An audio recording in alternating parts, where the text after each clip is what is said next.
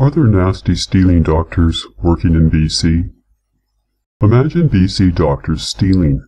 They do, you know. A little here, a little there. Who cares, really?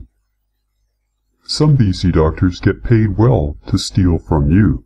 So when they rob you of your hard-won disability benefits, because they can, maybe then you'll care a little more about doctors who steal.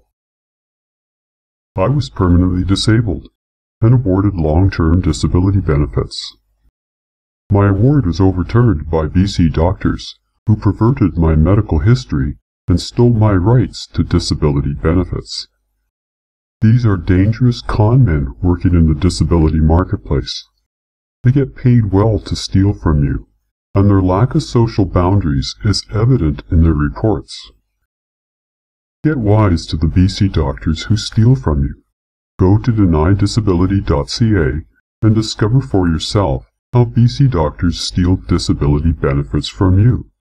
Everything you'll discover there was presented in sworn affidavit form before the BC Supreme Court, and the court ruled there was no fraud in my petition. It's just the disturbing truth about living and working in BC as a nurse, and what happens when disability strikes and you are forced to deal with nasty, stealing doctors.